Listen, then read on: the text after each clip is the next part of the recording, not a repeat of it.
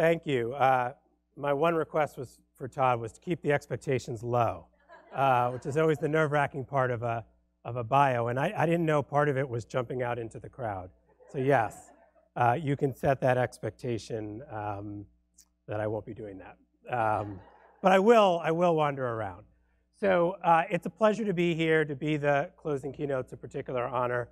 Thank you for staying around. And I'm sure people have had a great 2 days. That's all I've heard in the hallways and elsewhere. My journey to be at this stage, and what I'm going to talk about, really in many ways dates back to 1997, which I guess dates me a little bit. And it was a year of kind of two big ideas. One is, in 1997, I co-founded the software company Blackboard, the online learning company, with my college roommate, Michael Chasen. And it's kind of hard to go back in time and think about the world in 1997, but academic computing was sort of the stepchild of administrative computing. All the status and budgets and infrastructure was around processing payroll. And not that student records and SIS aren't important, but clearly the wiring of the classroom, let alone wireless, meant that there was going to be an opportunity to bring education online, both to augment the traditional classroom as well as for distance learning. And it's just amazing to see how that has developed over time. And I really think we're still very much at the beginning of the internet's impact on education. If you think about the challenges of education, how do we improve efficiency, quality, and access and equity? And if we think about technology, the network and data and the opportunity to personalize and rich media and virtual reality, we were really at the beginning of taking those technologies and applying them to those problems. And I'll connect a little bit to that in a moment. The other thing in 1997, which I had nothing to do about, didn't even know it had been written, but it would eventually foreshadow the work we're doing at Parchment, is a committee out of ACRO wrote a report about the business case for making transcripts electronic. And that was largely about efficiency, but starting to get into the broader question of what if records were machine-readable data? And what if, as we start, in part because of online learning, because of the rich data that we're able to track around learners and competency, if we were to start creating a richer, more comprehensive learner record, what could that do to help connect universities to employers, to certification and licensing boards, to other stakeholders in a different way? So for me, the connection of those two really comes back to 1997. Now, a third thing happened in 1997. So my wife once saw me give a talk like this, where I had that slide, and there wasn't this third piece. I actually met her, coincidentally, in 1997. So now, ever since then, I always make sure to include that a third thing happened in 1997, which is why I live in Arizona now, happily, with our 3 kids. And just to be clear, after that photo, they all started attacking each other, running around. We're not that kind of beautiful, happy, shiny-looking family that it might suggest. But for that moment, we were. And I think about my wife a little bit in this talk because when I first joined Parchment and started giving talks, she asked me a very simple question, which is, how do you make transcripts interesting? Like, I could get when you give a talk about like Blackboard and online learning, but like you're talking about transcripts. Like, how do you make transcripts sexy? And this isn't a room of registrars, so you don't necessarily intrinsically, I don't know how many people intrinsically find transcripts interesting. Registrars do, but most other normal people don't. But I think they really are. I mean, when you think about the kind of currency that translates education into opportunities, it is the credential. It is the credential. Think about something like competency-based education. What a huge idea. But at the end of the day, if you don't communicate those competencies, then you've missed kind of the key element of the entire process. I mean, hopefully it's better pedagogy and it's more reflective for the learner, but where the action is translating the rich data we have around what people know and how well they know it into admissions, employment, talent management, the different opportunities. And when you look at a transcript, it's sad not just because people don't think it's sexy, but it's sad because it hasn't been touched in a very long time. So that's the other piece to it. We've innovated so many parts of the educational process, but the record that we leave with is still textual, not visual. It's still limited to courses and credits, not capturing information in the LMS or co-curricular or other elements of the educational experience, internships and so on. it makes it very difficult to see something. I mean, a GPA is an average of subject and achievement over time. That tells you almost nothing. We know that students may perform well and then head down, or more typically, they don't start off well, but then they perform quite nicely. There's no way to see that timeline of achievement. There's no way to see the courses they've taken by major subject area. It's not machine readable data typically, so it's hard to bring into a talent management system or an applicant tracking system if you are an employer, and we're going to talk a little bit about how employers use records a little later. So I think it's important, I'm biased because I live in this world every day, because I think credentials are how we access opportunities. It's the currency that translates education, and there's a great opportunity to help innovate it. I mean, when you think about it, this isn't the most beautiful slide in the deck. It literally comes off of kind of a whiteboard thing that I often do. I use the analogy of putting kind of dye in the body before imaging, and it kind of lights up the body in a way that helps doctors perform procedures. If you think about the network where transcripts flow and other types of records and like verifications kind of flow, it lights up the pathways that our learners are using our education to pursue. You know, high school students are sending transcripts to colleges for undergraduate admissions. They're also moving more and more because of charter schools and vouchers and just the mobility of students. Universities are obviously issuing them for employment and licensing, but it also kind of loops back into higher education for graduate admissions, and I know that's what a lot of us in this room are focused on, and the pain of collecting academic transcripts for that purpose, or for transfer. Universities also send a lot of transcripts back into K-12 for employment and licensing purposes, and so on and so forth. So it's kind of interesting to think about the exchange data and what that lights up for the pathways behind our learners. And as I mentioned, it's at the intersection of a lot of the things that we talk about in terms of some of the key themes. Credit transfer is a huge theme. All of these students that have some credit but no degree, who aspire when attending community college to ultimately graduate with that degree, and I think I started talking about that a little bit before my talk, but don't have the ability to put those credits to work. Or the idea of giving credit for prior learning, or the idea of developing the co-curricular transcript. All of these come back again to how do we innovate the record. And certainly students are expecting this too. We do a lot of surveying of students, and not surprisingly, they want things digitally. They want it efficiently. They know they're going to continue to pursue education, and so they want that portability. They don't want an envelope inside another envelope. And if the signature has been broken, the data aren't considered real or official.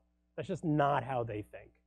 And they live not just in LinkedIn, but in Facebook and in other contexts, and their credentials are an important part of their identity as well. And they recognize that their college experience is so much more than courses and credits, and at a certain point would like to see that reflected as well. So that's kind of my pitch for why you might pay attention to the rest of this talk. Is I think credentials are interesting, or they can be made interesting, and I think there's an opportunity to advance our programs and our institutional objectives by thinking about credential innovation, you know, throughout the life course. Credentials are how we certify knowledge. It's how I know you know what you say you know, whether it's Marketo certification or Salesforce certification or an IT certification, a certificate program, or a finance MBA. It's how we discover talent and recruit based on the credentials as kind of a signal behind that knowledge certification. It's also how we filter candidates and discriminate, not in the bad sense of discrimination, but differentiate. And that's one of the awkward things about credentials, because as education providers, we want to empower every one of our students with a credential that's going to advance them, but at the same time, we know that the other side of it is trying to filter and select, you know, based on those credentials as well. And then it's how we articulate learning within the enrollment process. You know, Todd was kind enough to give you a little bit of sense of the work we do at Parchment. This is what it's all about, is helping to turn credentials into opportunities. So I really learn a lot more in a conversation. So what I'd love to do is just tee up a couple of ideas, a couple of themes, and then we can dive into a discussion around them. So I'll kind of move through it. If I say anything that you would disagree with or agree with or want to go deeply, you know, we've got all these notepads and pens. Please write it down in the moment. And then I'm really looking forward to the discussion we'll have and learning. I'll talk a little bit about the credential innovation, kind of a macro view, and then provide 2 examples, one of kind of innovating the credential visually, the other in terms of employment engagement, and then we can laugh, we can cry, we can discuss, wherever it ultimately goes. So one of my favorite quotes, and I'm not this deep, I actually read Us Weekly. I am of the moment, but it happens to be a quote that I really do love, which is Henry David Thoreau, who wrote that all of our inventions are but improved means to unimproved ends. And I think that's particularly important thing to keep in mind with ed tech, because there's a lot of opportunity for flash and sizzle, and really thinking more deeply about, what is the problem that it solves, and how do we really solve that problem, which usually doesn't involve technology, it involves people. You can have the best early alert system in the world, but if you don't have good advisors, it's a pretty open question about the impact that that's, going to have. So for me, when I think about credential innovation, it kind of comes down to 3 basic problems, the ends that we're trying to address. The first, which I won't dwell on, is just very simply, credentials still are paper-based. They're printed and mailed, and your programs have to open that mail and scan it and index it and evaluate it. And students have to fax in transcript request forms. And when they graduate and they want to kind of put that credential to work in their professional identity, they're still getting a beautiful paper copy, but again, they live online in lots of different contexts. So there's an opportunity to make it digital, and in that sense, to make it more portable and actionable for the learner. I think the second problem, which is a much deeper problem, is that credentials are increasingly kind of fragmented. And it's fragmented in a few different ways. One is there are obviously multiple credentials per field. So if I'm a nurse, I don't know if I want to go to the hospital in my neighborhood and figure out which credential I should access from them in their training program, or my community college, or my 4-year institution, brick and mortar and online. There are so many different variations of nursing credentials depending on my field and the level at which I want to practice and the certification and licensing. And it becomes incredibly confusing to navigate the right credential for me in terms of what I'm trying to accomplish. There are projects like the Credential Engine. How many people have heard of the Credential Engine? Does that ring a bell? Good, that means I'm adding value by sharing something you didn't already know. But it's funded by Lumina. It's part of something called the Credential Transparency Initiative. And it's an effort by credential providers to post basic descriptive data about their programs to a central search engine, so that now I can actually go, and it's live now. You can go to the Credential Engine and search across a ton of certificate and degree programs in a particular field and say, this is what I want to ultimately accomplish, which are the programs that are available. And I'd recommend it because I think it's an important marketing dimension of any program, is to make that credential more discoverable in contexts like the Credential Engine. The second is we see institutions diversifying, and you're obviously at the forefront of that. You've got 2-hour and 2-day and 2-week and 2-month and 2-year, variations of all of these different programs. And that can create complexity. And institutions don't typically manage them centrally. We think of our degree programs as something the registrar needs to run, but there's a lot of stuff happening with our seal and signature that learners are putting to work. So how do we kind of create a common credentialing platform that supports all of these different kind of programs we want to have market value? The third is the typical individual is earning multiple credentials throughout their lives. And in this day and age, they don't want to hear that they don't get ownership of that data. They don't want to be told, you have to come back to me every time you want to access that record. If I can access a ton of restaurants through OpenTable, I ought to be able to access my educational providers and request and collect and manage those credentials in one place to be able to move forward in my career. And then employers are trying to figure out all of these things as well. How do they interpret the different kind of credentials that all come from the same institution? How do they differentiate them and understand which is the right one for them, let alone all the different kinds of credentials that people apply? I don't know about you. I mean, all of us are employers. We hire, and I was pointing to Todd in particular, but we get resumes with all sorts of certificates and certifications, and we have to try to make sense of, is this something meaningful? And again, that's a little bit part of the Credential Engine, is you can go and see what kind of assessment model do they use? What are the criteria for credentials? Is it an accredited program? Things like that to bring more meaning into those programs. So unification and kind of making sense of credentials, I think, is a second major end to which we can work. And then the third, which I've already touched a little bit on, so I don't want to be too repetitive, is that credentials are kind of opaque.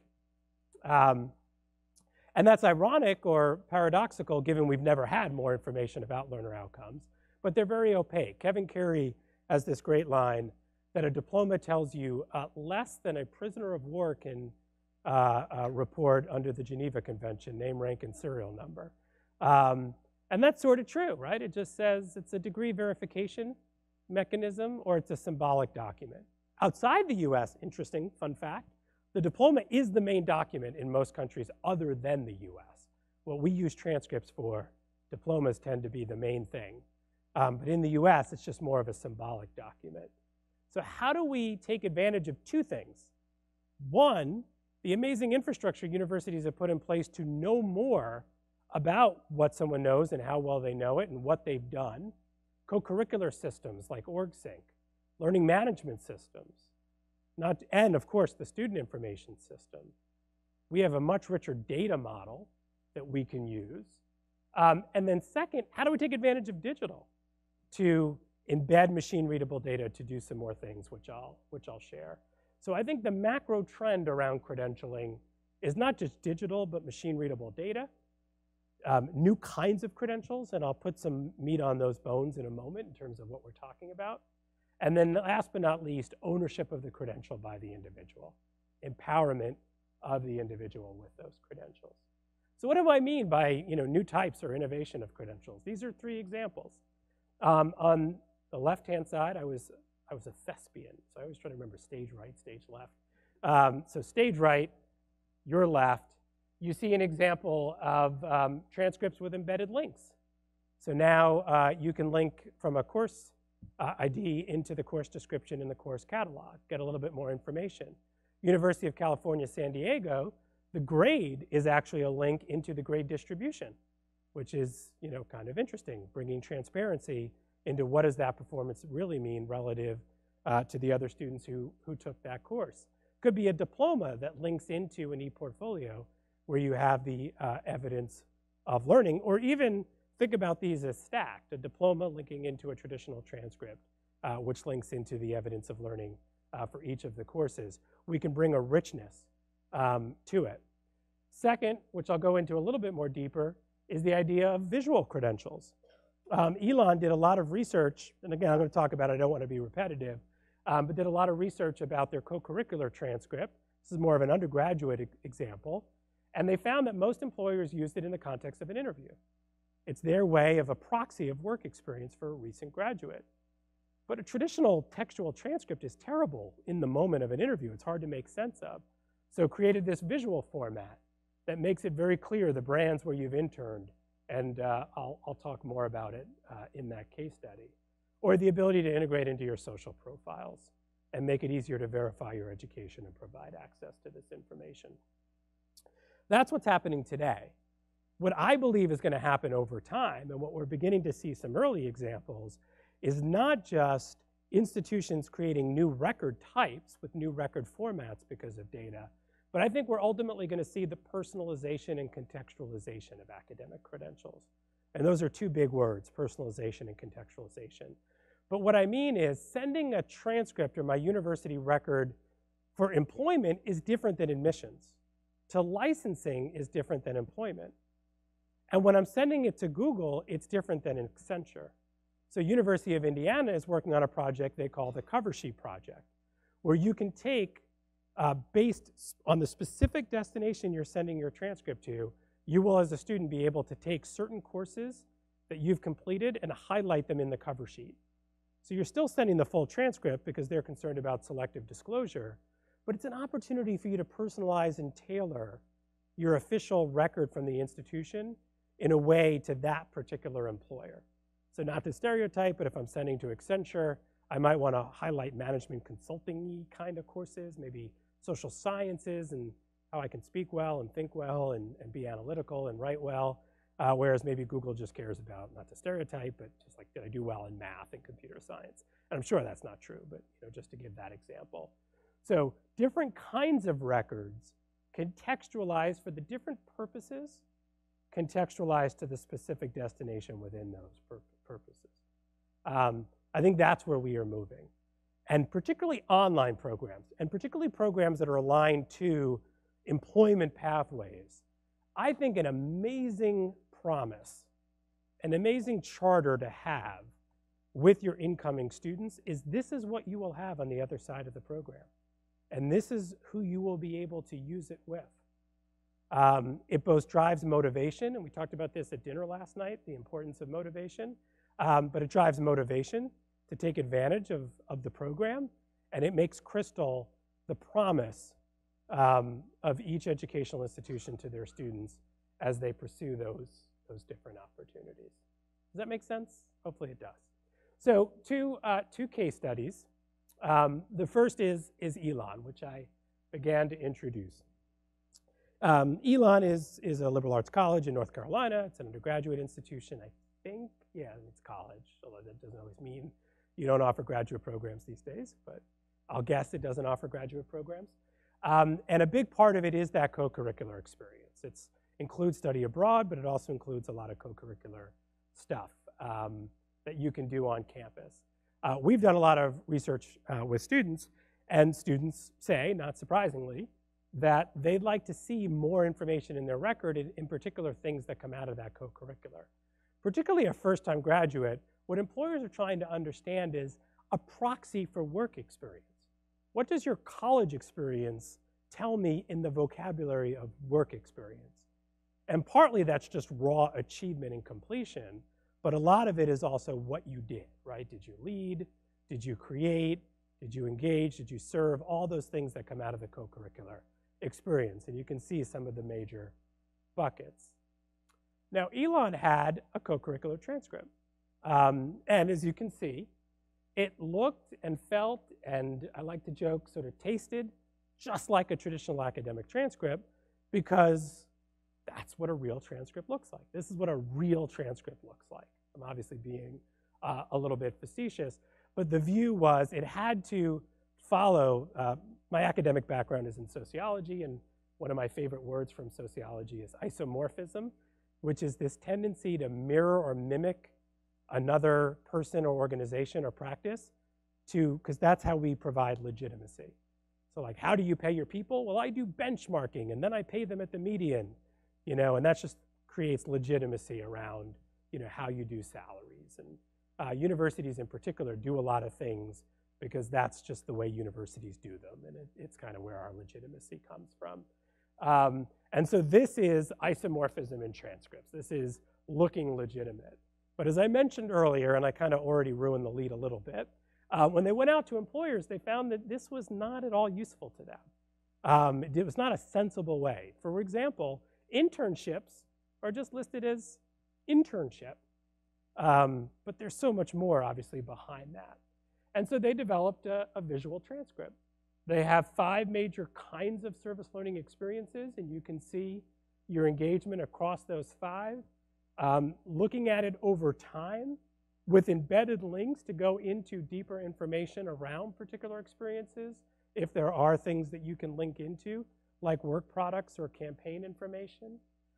Internships pop pretty dramatically because now you have the brand logo of the internship provider, and those can hyperlink into the employer's descriptions of their internship programs. Study abroad is important. And then you can see the distribution of what you did by time, by type. And there's a whole bunch of stuff that you have to think about to make something like this work. For example, do students have the right to control what's on here? Well, probably yes.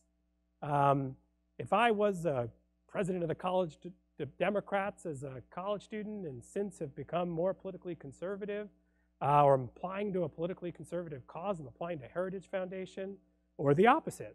I may or may not want that disclosed, just to use what apparently in our society today is the most sensitive topic, your political affiliation. Who cares about your sexual identity or any number of other topics? It's your political affiliation that people want to be most sensitive about. So of course they should be able to think editorially about what they want to show. At UC San Diego is part of a fascinating meeting around whether being a barista at Starbucks is something that should be in here. You know, one group said, no, it's not just like what you're coincidentally doing while in college that we're going to document and certify, but another group says, wait a minute, my opportunity set to do these things is driven in part by the degree to which I'm working my way through college, and if that's an important context to understand this, which brings to another point, if you haven't done a lot of things, you don't want to provide an empty one. So what's the meaningful threshold? And then how do we make this available, again, at the beginning of the program so that it really becomes this reflective device? It's the palette upon which a student can paint as they're developing. They do integrate it into LinkedIn. You never want to share disclosure. You never want to share your academic transcript on social profiles. A lot of personal sensitive information in there. But documents like this are designed to be more public. And we do a lot of survey. When you talk to students, that social sharing is a very big part of it. Now, it's actually a little different than when you think. I imagine if I asked people, where do students share their diplomas? How many people would say LinkedIn is kind of the first, at least what I thought. So I'm probably giving away that it's not the answer, so people will keep their hands down. But I would have thought, kind of left brain, right brain, it's LinkedIn. That's not at all what we see. What we see is most of the social sharing is on Facebook, but in particular, it's on Facebook for the social pride and accomplishment of completion. There is, for those who are on the marketing side, there is a tremendous amount of social energy and goodwill associated with the ability to put your diploma and share it and integrate it into social as that accomplishment and that attachment of yourself to the education provider around what you've been able to do first in my family, generation, et cetera. So we actually see most of the energy is around that use of credentials, at least near graduation, and then it certainly moves into the professional side. And you can see that pride in themselves, 78%, and accomplishment, 70%. And then lower down is other purposes around employment. Elon has done research on how do employers look at the visual transcript. You can see in the big boxes, 82, actually I have to move around here to make it a little easier, sorry. 82%, it's easy to understand. Probably the big one is 81% think it differentiates the applicant. 79% thinks it creates a different picture. And when they talk to employers about content, it's really about leadership and those kinds of experiences that they are most interested in. So hopefully that paints a little bit of a picture and just opens the mind to think differently. What do we know about our students? Where are they trying to go with their credentials? And if we kind of broke apart this belief that there's one size fits all, are there new kinds of records that we might develop that differentiate our programs and that really help turn those education into opportunities? And most importantly, do we have an employer ecosystem that we can talk to say, what would you want to know? So that these are not kind of the drunk looking for the keys where the light is brightest. This is about where the keys were most likely left. This is about where the employer is most interested in digging deeper. So everything I just shared is in a paper that Elon published in one of the regional ACRO journals. And I don't know if decks are being shared, but you can certainly access this deck, and I'll give my email later where you can access it. The second example I'd like to talk a little bit about is transcript flows. And so we survey, again, students. This is becoming a common statement I'm making, and ask them what do they want to do with their credentials and kind of what do they plan. And about 61%, I want to use this for employers. I want to use my credentials for employers, whether it's diplomas, transcripts, other kind of records. And again, I think that number could be bigger if the record was more responsive to employers. And then a large number obviously plan to continue on their education, either immediately or they just have a sense that over time they're going to come in and out of the higher education system and their records are going to be relevant to them. And so it really, caused us at Parchment to ask a question, which is if a large number of students do see relevance of their academic records with employers, to what extent are academic records actually being sent to employers? How many employers really are interested in transcripts? So I see a shaking of the head, and you're kind of where I was coming in. My guess is not a lot of employers. And so we kind of ran the numbers. And I know this doesn't fit the slide before, but a different study that we said about 71% of students want to use their records to pursue employment opportunities. About 75% think they're relevant to educational opportunities. So we'll do audience participation, even if I'm not going to jump out there into the crowd. So what would be the guess around the percent of transcripts that about 800 colleges that we work with are sending their transcripts to, a percent of their transcripts that are going for employment purposes or to employers? What's that? 20%. Okay. 30?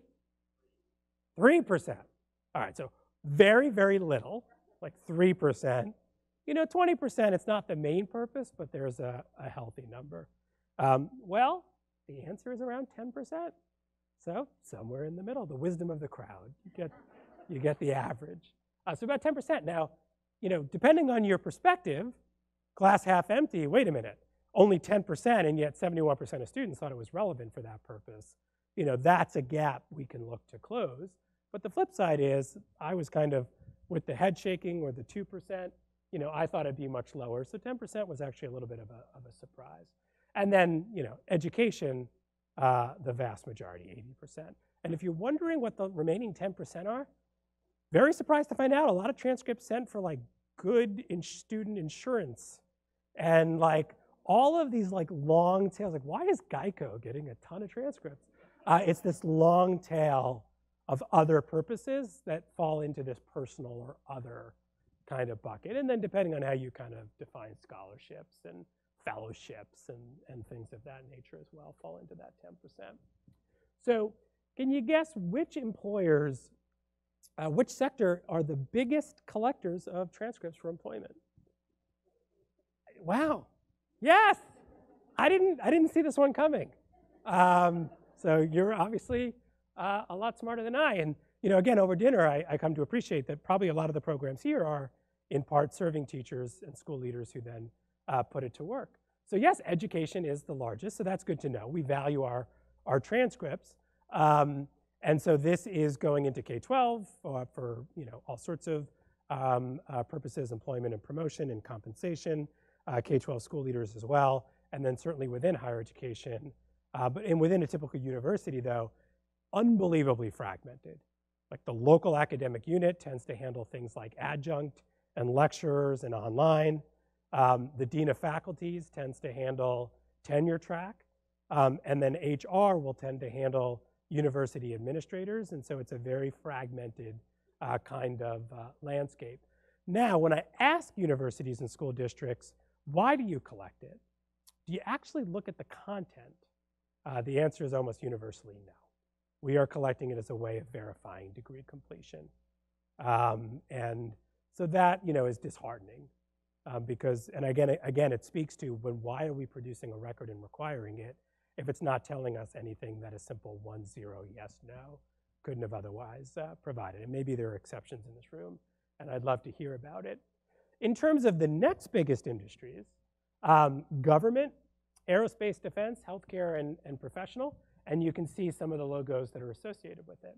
Now, government's a little bit complicated because government, we have to do better in breaking out. Government includes all of the professional certification and licensing boards that that the states run. So that's a different kind of idea than the government as employer, which is also big, the State Department, NSA, the military, which is also a different idea than on the federal level than local. Large number of sheriff and police departments, again, because I think their compensation, certification, participation in certain programs include continuing education credits through local institutions, and they need to collect the transcript as part of it. But if there's something that I see that's common to all of these, they're in regulated industries. So that 10% of volume is generally going to the kinds of employers who are in regulated industries who either by policy or practice or law have the checklists, and they need to make sure that everything, including your educational background, has been validated and certified, and they rely on the transcript to do that. So the question is, how do we add value, beyond that? Interestingly, they are still, if education is still getting a lot of paper stuff, they're way behind in how they collect it, which creates a lot of operational friction. So they have these centralized email addresses like jobs@ or college recruiting @ so they have central processing for how they're collecting from academics, but generally speaking, they're still getting a lot of paper. So you've got the record and the content, but also the format. Some industries more than 70%, but many still 30 to 50% are paper. So JP Morgan, only about 1 in 4 records they get from universities are electronic, and the Army, State Department, Navy, less than 10% electronic. So as we think about how do we create a more useful record for employers, how do we also create the relationship with the employers and provide it in the format, in the way, and then also the student who's going to use it to be discovered through social profiles and otherwise. So the last piece I'd share is there's some interesting variation which reminds you that all education is local. So there's no one way to think about bucketing higher education. There's a bunch of different ways. In this case, we did it using Barron's Selectivity Index, because these were largely about undergraduate programs and undergraduate transcripts. So institutions that Barron's describes as non-competitive to competitive, the industries they tend to send to are family services, food products, hotels, restaurant, leisure, retail. Whereas the institutions that Barron's targets as very competitive to most competitive, their transcripts are going to banking, capital markets, diversified financial services.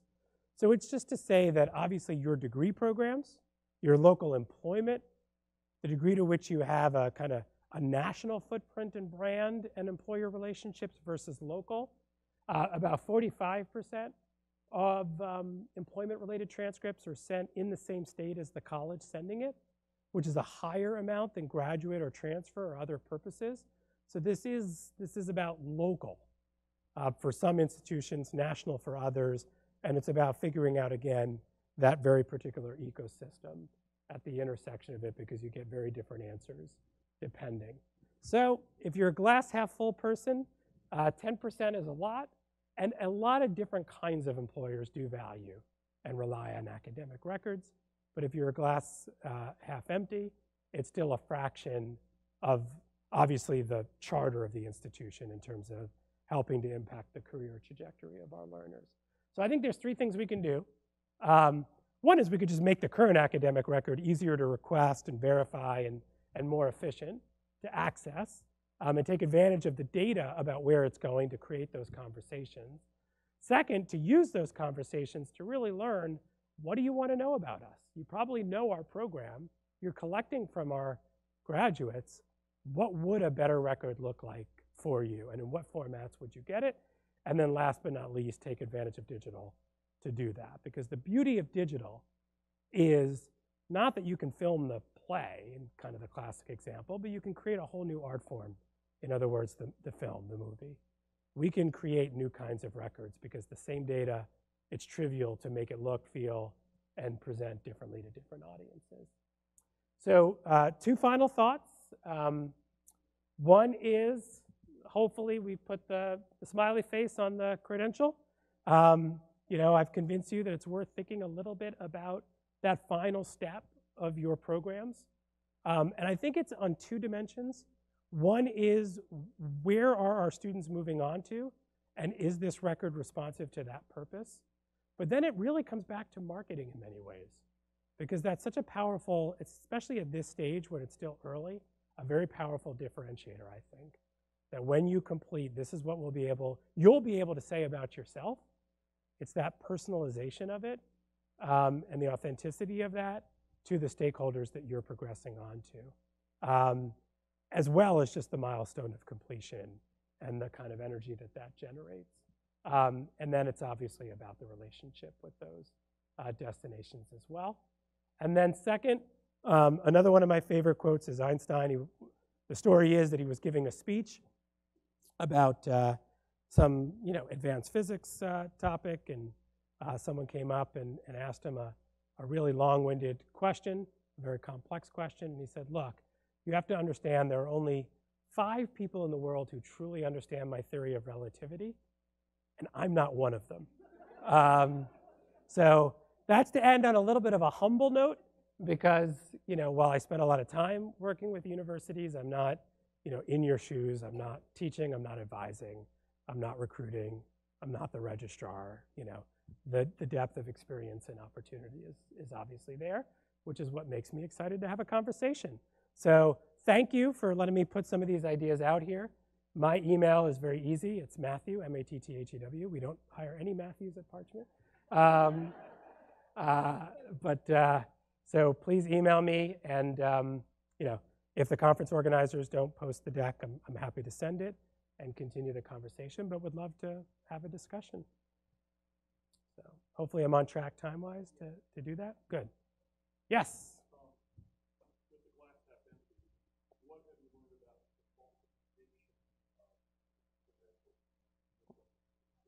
Yes. Yeah, so degree fraud is a really big issue, and obviously with the growth of online, it only becomes bigger.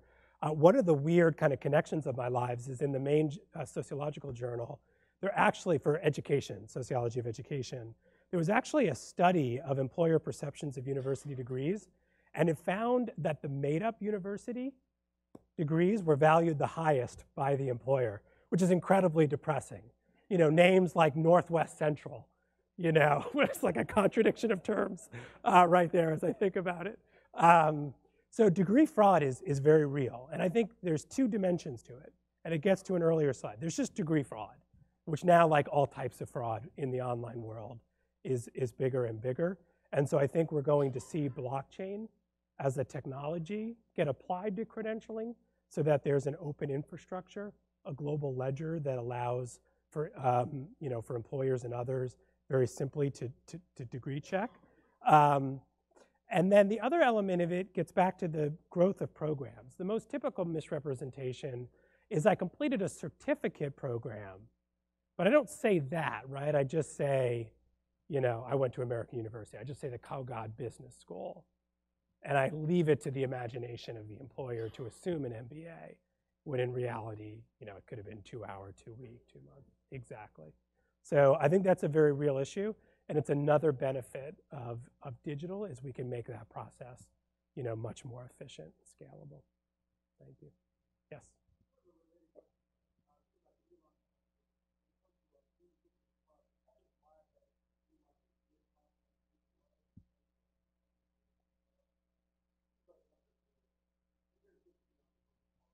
Yeah. It does in that case, but that's another area. Like I mentioned, the barista, different institutions are approaching it different ways. So there are some who are creating co-curricular transcripts that are self-reported, doesn't have the seal or signature, and it's just a way of helping students curate. But most, I think, view it as, if I'm recruiting a student here in part for the total learning experience at my institution, then my record should reflect that total learning experience. And they're investing in the infrastructure and the practices to be able to track and store that information. And Elon is one of those that does track and store. There are medical schools that are doing this as part of their research, projects behind it. But like most things, the work and the impact is in the program design and the evaluation and the tracking, not to put what we do down, but it's not in then how you represent it. That's relatively trivial. So I think that's an important observation. Other questions or examples you've seen? Yes.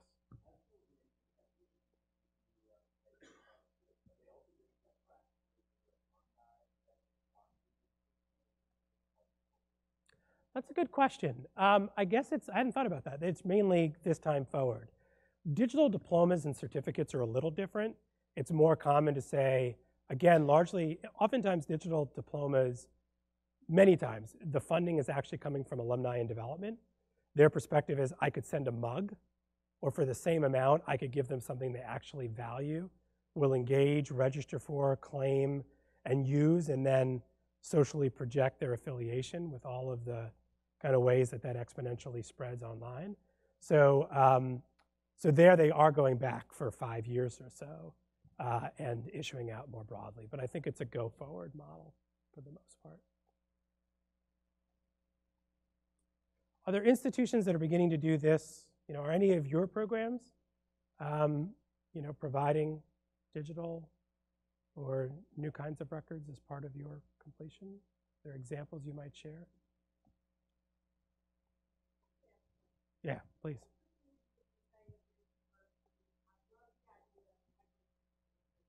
Mm-hmm.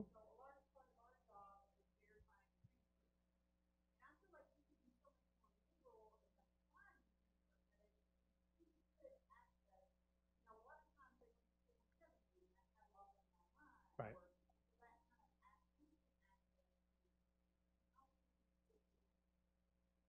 I wouldn't want to overstate it. I mean, I could probably name about 10, but then after that, you know, so maybe it's 20, 25. We are now at a point where the databases exist. There are several different service providers who have 30, 40, 50 years of course catalog indexed. And you do hit the important point, which is you need a stable link, and you need that stable link to go to the right, you know, semester instructor specific version of that course description. And I think we're at a point where that code has been cracked. So now it's simply a kind of an integration work of exporting that from your catalog and then using the course ID to kind of merge the HTML into the PDF transcript. So it's still a small number, but that is one of the major use cases of it, is to simplify the transfer evaluation, because that's typically what happens is you have to call up the institution. I mean, you know this better.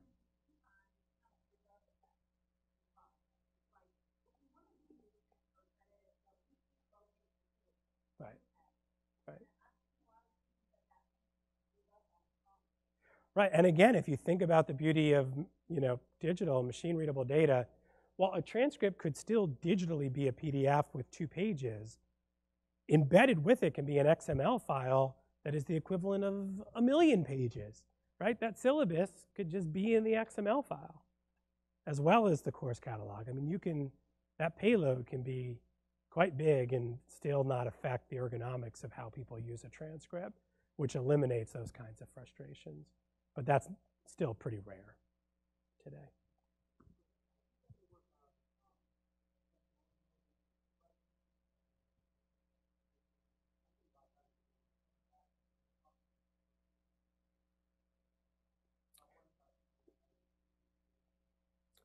Yeah, I mean, I think that starts, these ideas bleed a little bit into e-portfolios, and particularly the use of e-portfolios, you know, for more summative as opposed to kind of the pedagogical uses of e-portfolios. And so there are, you know, institutions. Indiana actually has a project out of the University of Indiana where the idea is that, yes, a student will have a portfolio that has their academic transcript, but will also have recommendations from faculty members, from, you know, third-party internship providers that they took, you know, during the program, things like that. And there are some institutions that support attachments, where when they're mailing out the official record, allow for attachments like letters of recommendation. So I did teach. I'm good with long, pregnant pauses. Make the most of our time.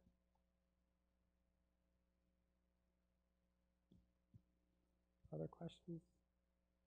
I'm between you and flights and home. All right, so we will call it a keynote. Thank you so much, and I look forward to continuing the conversation by email.